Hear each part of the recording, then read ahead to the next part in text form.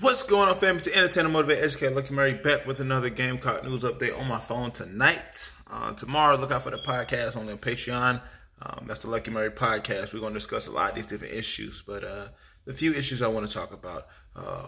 The first thing is we do have another running back who is in the transfer portal.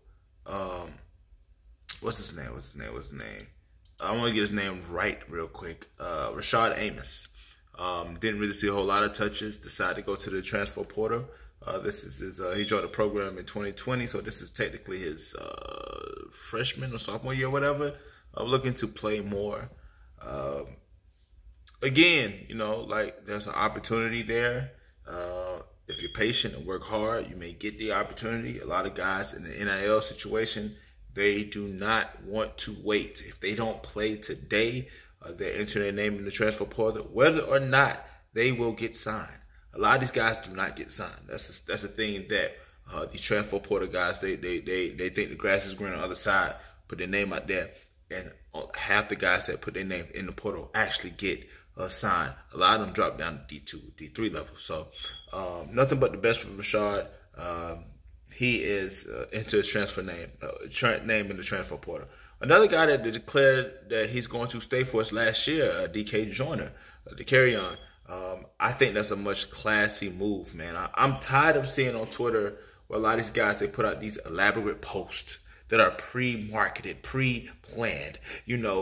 First of all, I would like to thank my coaches and God, because without them and my family. And it's like, listen, if you're going to transfer. And they put their official statement out on Twitter. For me, I'm thinking, listen, man, good luck wherever you need to go. But DK, he could have transferred. And nobody in South Carolina would have blamed the young man for transferring. He came in as a talented Mr. South Carolina football out of Fort Dorchester, down there in Charleston. And came to South Carolina after 2 years. The Will Muschamp regime put him at wide receiver. He played some quarterback, some wide receiver. Has been a utility player.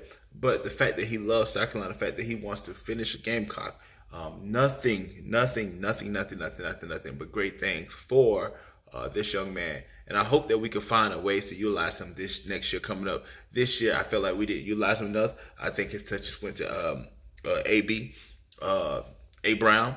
And I think that we did not give the carry-on touches that he needed to get touches. Now, he had a lot more touches when it came to the Gator Bowl, but I think it's too little too late, man. Let that man rock and roll.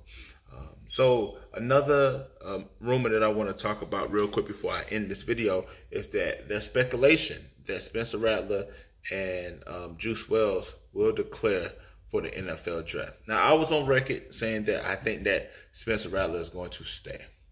But I do think that with this things that are happening, Spencer Rattler may be out of here. So our starting quarterback next year may be Luke Doty or the other quarterbacks that's in the back. So it may seem like that Spencer Rattler is trying to go to the NFL. I would think it'd be a mistake, but hey, listen, who am I? I'm just Lucky Murray, man behind the camera. But that's what I heard. I know Chris from the Spurs show reported it on Twitter, and a few other things that I've been seeing. So I just want to talk to y'all real quick. But let me know what you think about the comment section below. What do you think about this news right here? Write in the comment section below. Get us to entertain, motivate, educate, and please don't forget all three. Lucky Murray back with another Gamecock news update today, man. We got a lot of news stories. Couldn't really get to the Gator Bowl. I think I'm going to talk about it on my podcast tomorrow. I was out of town with my family, so I didn't get a chance to post one out. But Happy New Year's to everybody.